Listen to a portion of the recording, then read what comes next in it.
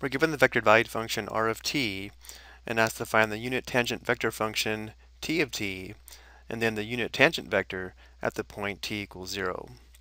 Let's begin by determining the point of tangency on the curve by determining r of 0. To find r of 0, we'll substitute 0 for t into r of t. So the x component would be 5 times 0 squared plus 1, that would be 1.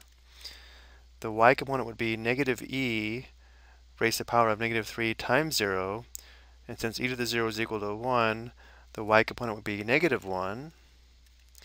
And when t is 0, we'd have 2 times sine 0, which is 0. So the z component would be 0. So this vector has its terminal point on the curve, which means the point of tangency would be the point 1, negative 1, 0. Now we'll find the unit tangent vector valued function t of t, which is equal to r prime of t divided by the magnitude of r prime of t. Then we'll evaluate t of t at t equals 0 to find the unit tangent vector. And then we'll look at all of this graphically. So the unit tangent vector valued function, again, is equal to r prime of t divided by the magnitude of r prime of t. So for r prime of t, the x component would be the derivative of 2t squared plus 1 with respect to t, which would be 10t. The y component would be the derivative of negative e raised to the power of negative 3t. So we'd have negative and then e to the power of negative 3t times the derivative of negative 3t, which is negative 3.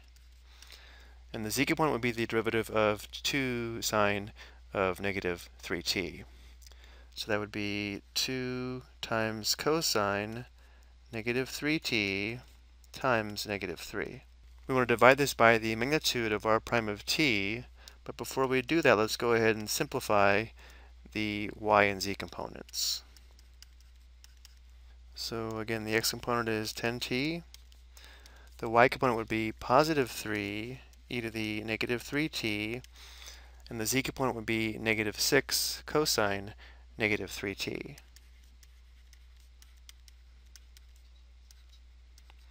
And now again, we're going to divide by the magnitude of r prime of t, which would be the square root of 10t squared plus 3e to the negative 3t squared plus negative 6 cosine negative 3t squared. Let's go ahead and simplify the radicand. So again, our prime of t is going to stay the same. And now for the magnitude of r prime of t, let's write this as 10t squared would be 100t squared. Now here when we square 3 times e raised to the power of negative 3t, 3 squared is 9, so we have plus 9. And when we square e raised to the power of negative 3t, we'd multiply the exponents. So we'd have e to the power of negative 6t. And then plus, here we'd have positive 36 cosine squared negative 3t. So we're going to go ahead and leave t of t in this form. Again, this is the unit tangent vector valued function. And now to find the unit tangent vector at t equals 0, we'll evaluate this at t equals 0. Let's do this on the next slide. So the unit tangent vector, t of 0,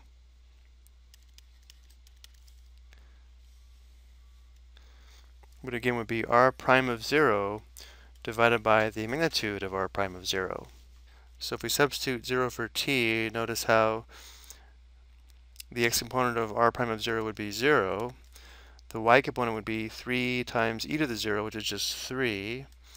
And the z component would be negative 6 times cosine 0, which is negative 6. And now we'll substitute t equals 0 into the magnitude. So we'd have the square root of, when t is 0, this would be 0, plus e to the 0 is equal to 1, so plus 9, plus cosine 0 is equal to 1, so plus 36. Notice here we have the square root of 45, and since 45 is equal to 9 times 5, this simplifies to 3 square root of 5. So let's go ahead and write the unit tangent vector. t of 0 as 1 over 3 times the square root of 5 times the tangent vector 0, 3, negative 6. Let's go ahead and perform the scalar multiplication. So we'd have 0, 3 divided by 3 square root of 5, negative 6 divided by 3 square root of 5. And we'll simplify one more time. Our unit tangent vector at t equals 0 would have an x component of 0. Here we have a common factor of 3. 3 over 3 simplifies to 1 over 1. So the y component is 1 divided by square root of 5. And here we have a common factor of 3 as well. There's 1 3 in 3 and 2 3's in 6. So the z component is negative 2 divided by square root of 5. So again, here's our unit tangent vectored valued function. And here's the unit tangent vector at t equals 0. Let's take a look at this graphically.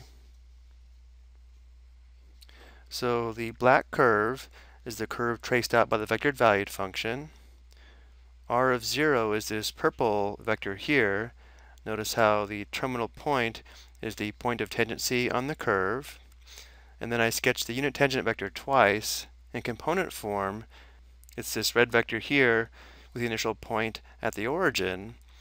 But if we move the initial point to the point of tangency, we can also see the unit tangent vector here, and we can graphically verify that is a unit tangent vector. And remember, this unit tangent vector is pointing in the direction of increasing values of t, which means as t increases, the curve is traced in this direction. I hope you found this helpful.